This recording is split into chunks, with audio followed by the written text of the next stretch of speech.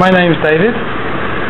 I'm living in Brunei, and I'm talking to Roland, who's a tourist.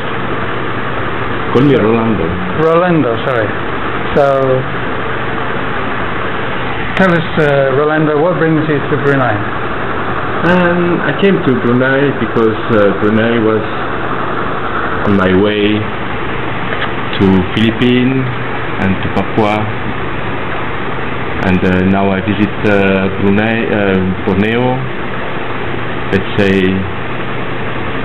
I try to visit all the countries of the world. I'm a peace worker. Sorry? I'm a peace worker. What's that?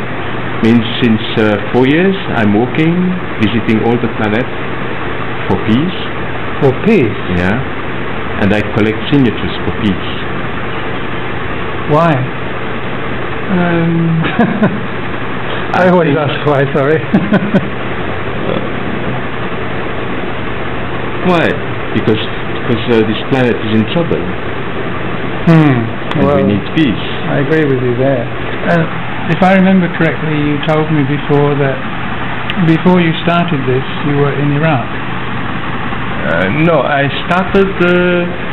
one of my first journey was to walk from Geneva, the city I'm born in, and I walked to Babylon. Babylon is a small city. You walked from Geneva? Geneva? I walk, hitchhike. Ah, you hitchhike. Yeah. That's more sensible. Yeah, let's say hitchhiking. You get to meet people that way too. Exactly. That's the best way I found to meet people. Let's say ordinary people. Okay. So when I walk, because I really walk, I walk usually along the roads, and when I'm tired, I just face the cars, and when I see a smiley or a nice face, I just make a small sign with my thumb, and usually very fast people stop and take me, and then we have wonderful conversation while they're driving, and then they drop me somewhere, and then I can continue. So as I told you, my first journey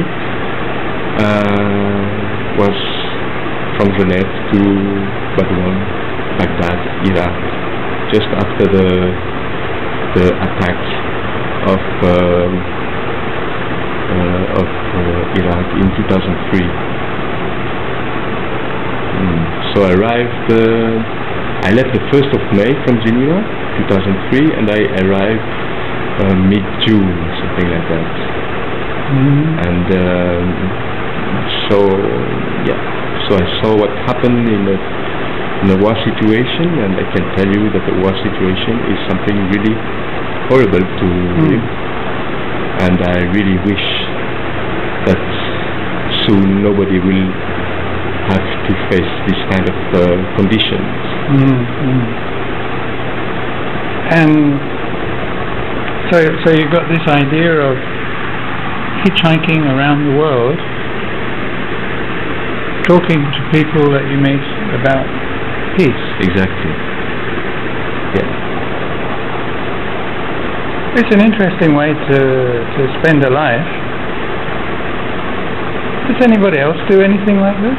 Oh, there are probably many people working for peace now, you know. I mean, you don't look much like a Buddhist monk. You don't